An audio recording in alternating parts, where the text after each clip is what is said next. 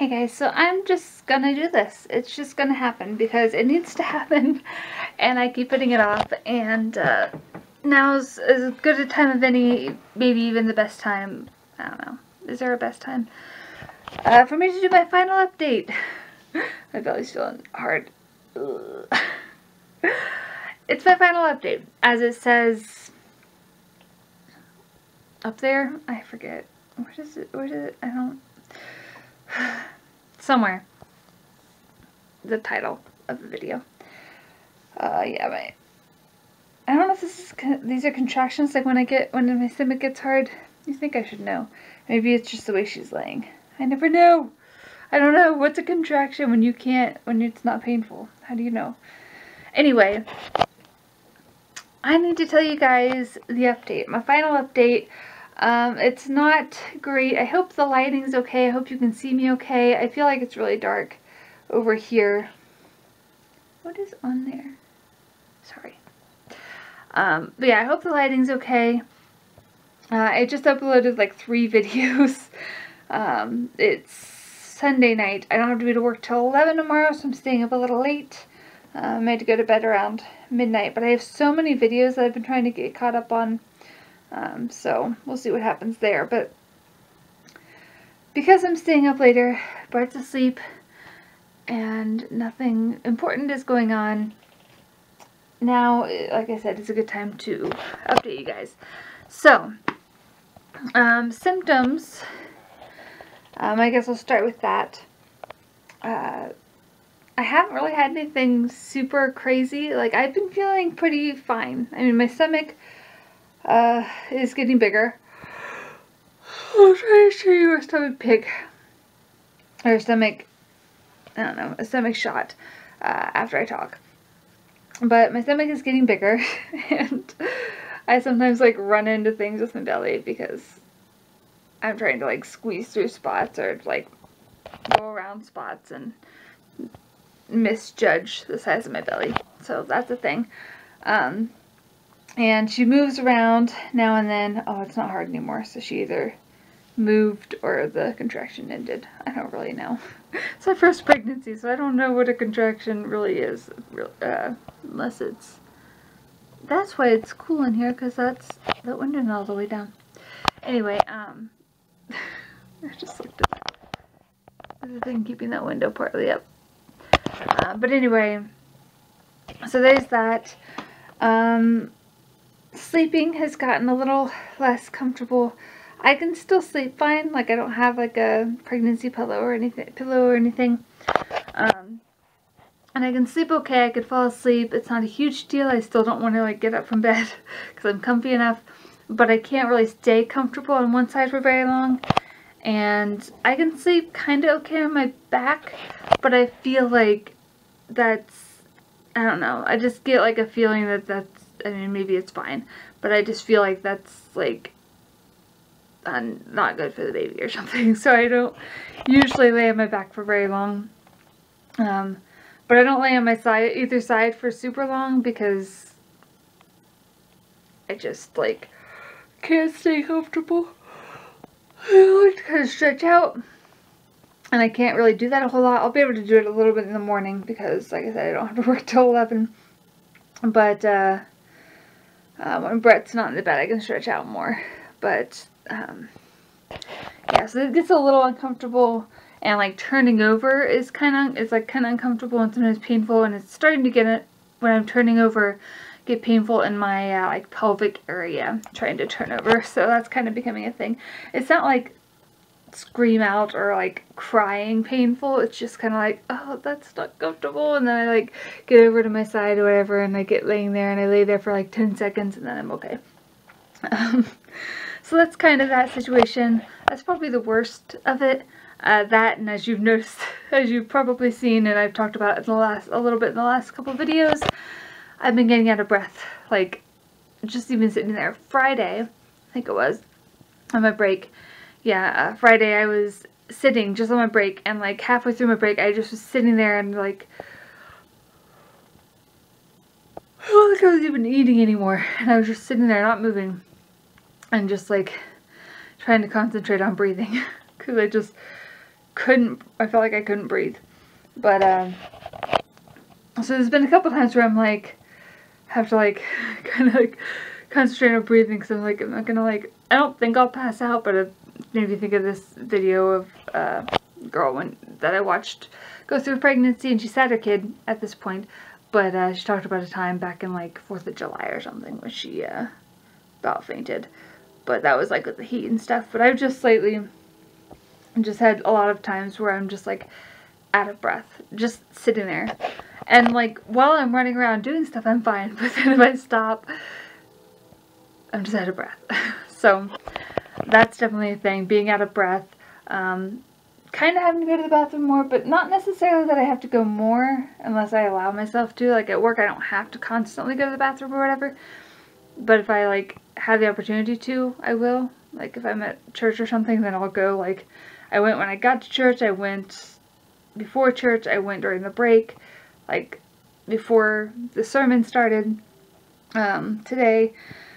So there's that, but also like I think I might have mentioned it in the last thing, I don't remember the last update, but it's more like,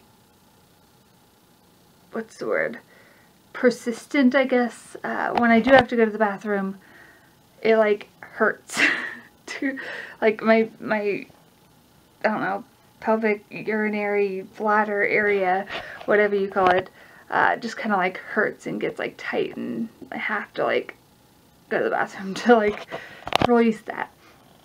So it's just more painful when I have to go to the bathroom, I guess.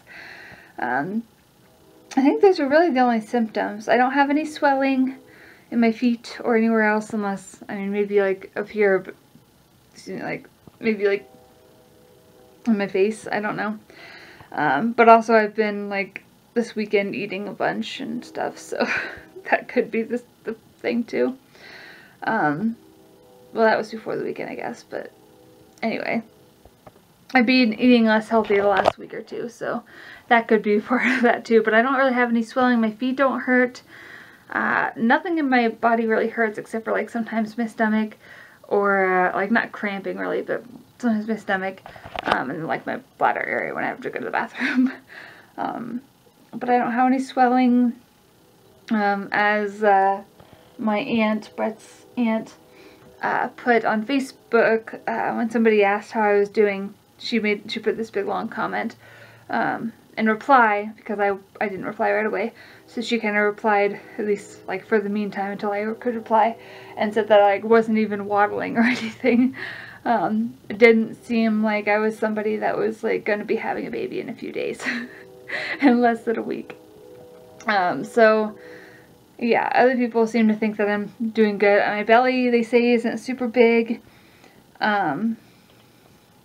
Yeah, I'm just not, it's just been fine. As far as other people know, I could be less far along than I am, but I'm definitely due this week. So yeah, I think that's all the symptoms, I think. I never really had any cravings during this pregnancy, unless you count like seeing stuff on Facebook and just wanting it. I haven't craved any specific thing, I just crave what I see, if that makes sense. So, but we don't have like a ton of money, so I haven't been eating everything I see. So that helps with not overeating. So that's good. Sorry, I'm shaking because I'm trying to itch my arm. Okay, so I think I can give you kind of updates as far as doctor appointments go. So right now it's Sunday, this past Thursday was my last appointment, but I'm going to go back to the one before that, which was like a week and a half ago. So not this past Thursday, but the one before that. I went in for my appointment. Everything had been going fine up to then, and technically everything's still fine. But at that appointment, he measured me. Well, my blood pressure was borderline high. I'm not really sure why, but the first time they did it, it was like borderline high when I first got in there, because they always like weigh me, or like they'll weigh you and then do the blood pressure. And I guess it was high, borderline high. And then he measured my belly to like see like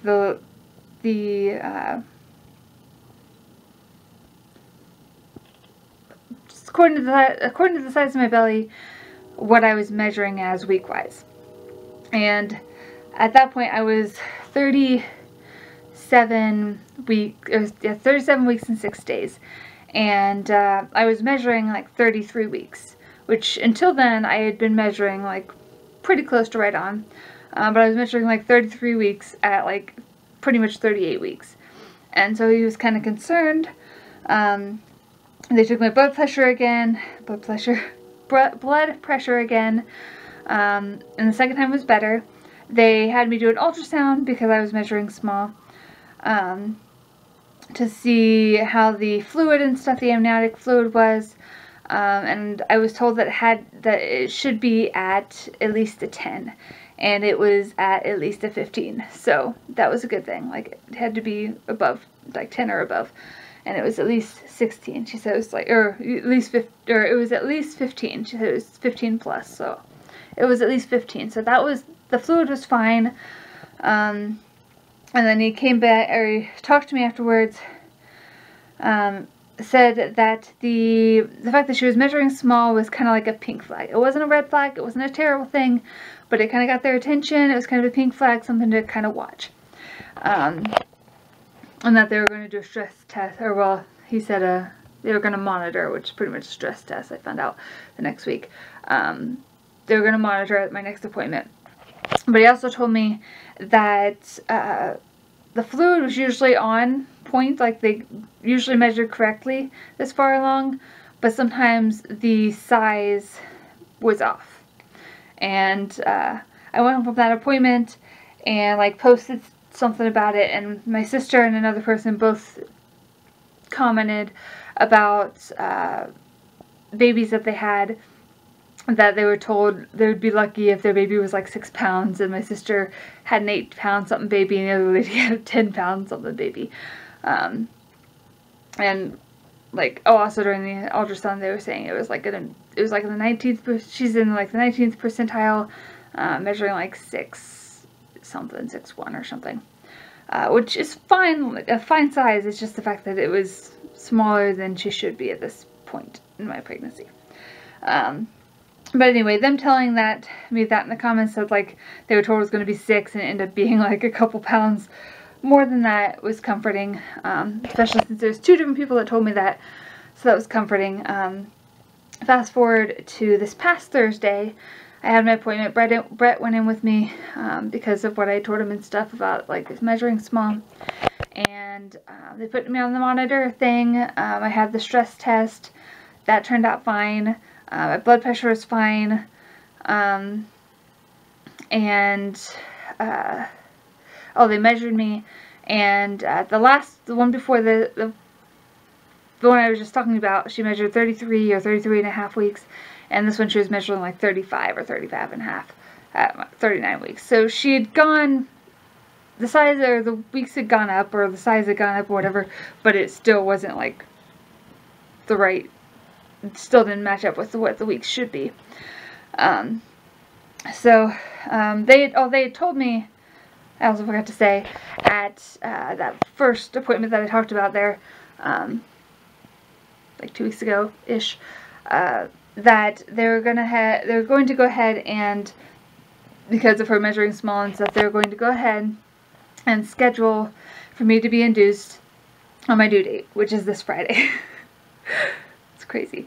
So anyway, also at this, so back to the second appointment, the most recent appointment, and they went ahead and scheduled and stuff. They told me at the most recent appointment that they were going to have me come in, like everything was looking okay. She also checked my cervix and said that I was maybe a little dilated, but she didn't say a number, so probably not enough to like, for it to be like even like centimeter dilated. She just said I was a little dilated. And it was a lot better because the guy tried to check me, the guy doctor, the main doctor, tried to check me the week before, and that wasn't really able to happen. And it was a girl this past Thursday, and so it was a little better. She was able to actually check. But anyway, she checked that I was a little dilated, and she told me that they wanted me to come in, because I've been going in on Thursdays, and lately it's been every week.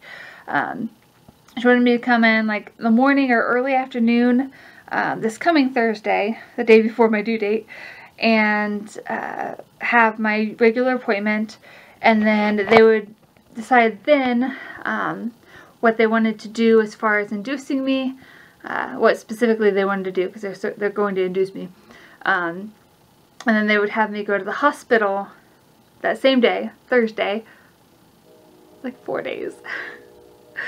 Anyway, and they would either do the Pitocin, which would mean me going to the hospital sometime later in the evening, or this other thing they talked about, I don't remember what it was called, that like stretches out your cervix, which would have me go in at like 4 in the afternoon, which is a little before Brett would get home from work. But yeah, so right now that's the plan. That I have an appointment. I have an appointment at like 10:45 or 10:40 on Thursday in 4 days. And then we'll decide at that appointment what time later in that same day I'm going to go and be admitted to the hospital and stuff. Which is just crazy. I'm going to have a baby this week, guys. In less than a week, I'm going to have a baby. I probably won't have her until Friday, I would imagine. Early Friday maybe, or depends what time I go in on Thursday, but I would say early Friday, like early Friday morning, or like maybe early afternoon Friday at the latest. So it's exciting and crazy and a little scary because I know it's gonna, labor isn't a walk in the park from what I hear. But I am getting the epidural. So there's that. And another thing that I'm going to have to deal with, we are going to have to deal with kind of, is we have to decide a little more on the details, but I think what, we're still dealing with the fleas, as I've said in some videos that I've uploaded. So I think the plan is for me to not come back here after the hospital until this house nobody has found fleas in this house for like 2 or 3 days at least, which means I'll probably be going from the hospital to like my mom's house and staying there for a few days, which means I'm gonna have to pack that much more stuff, and just like keep it in my car or something, because I won't be able to come back here. I'll just be going straight from the hospital to my parents' house. But Brett is going to try, I think, to get stuff started on Thursday while I'm at the hospital, before anything crazy goes on. Although I don't know if I want to be there by myself, so maybe somebody can come and hang out with me, like Erica or something, but I don't know. It's also a crazy weekend because our church is moving into their, Erica is our pastor's wife, our church is going to be moving buildings, and so next Sunday is our first Sunday in that building, and everything's happening from like Thursday to Sunday. So we're going to be dealing with me having a baby, with fleas, and with and everybody at church is going to be dealing with moving into our building. So it's just going to be crazy. I'll try to keep you updated with all of that junk, but that's what's going on. Yeah, so there's that. I'm going to take out these. I didn't really need them in during the video, but I was watching stuff. I'm going to try to get up. Here, I'll just do another clip. BRB. Okay, and now a second later it's bright, but I'm going to show you my belly, and you can decide whether you think it looks big for, well, how the size looks for me being 4 days away from my, well, 4 days away from induction pretty much, 5 days away from my due date. So there's the mirror, and let's see if I can, there's my belly. I don't know how well you can tell. Is it weird if I do this?